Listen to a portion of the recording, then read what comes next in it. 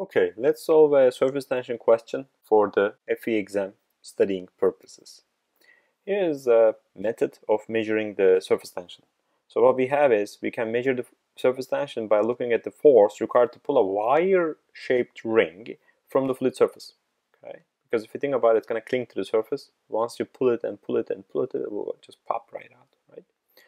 If the diameter of the ring is 6 centimeters, that's given to me, and the force that I need to pull is 0.1 newtons, find me the surface tension of the particular fluid that I'm dealing with. Okay, and obviously the gravity and the weight of the wiring may play in the role, but they are typically much smaller than the surface tension force, so you can safely neglect it.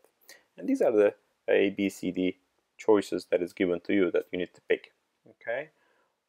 This is a fairly straightforward concept for the FE exam purposes because there is only one formula, and I'm going to write it over here. Surface tension is equal to force divided by L. Okay, so this is being asked. Force is given to me as 0.1 newtons, right? So the name of the game over here is finding the L though. Okay, what is the L? If you do this as, 6 centimeters, that's not quite right. If you do this as 2 pi r, that's not quite right as well, unfortunately. Okay, and if you use 2 pi r, that's one of the choices which is not the right selection.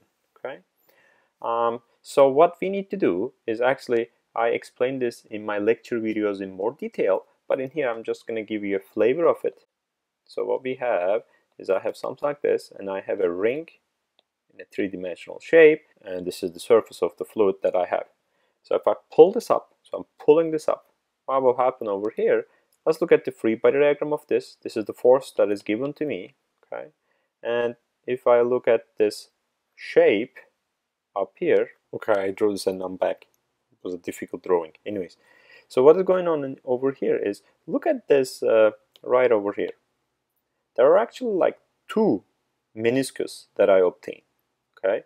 One of them will be 2 pi r, so this length will be 2 pi r, but remember I have two of them, okay? Let's look at the 2 pi r for this entire like inside of it, but also there is another one for the outside of it, 2 pi r. So unfortunately this will be 4 pi r. So then this means that this will be 4 times pi times r, okay? And r is 3 centimeters, so 10 to the minus 2, okay? And if I go ahead and punch this into my calculator, I will get myself 0.26 Newton per meter, and that will be, choice is B in this particular case. Thank you for watching this video.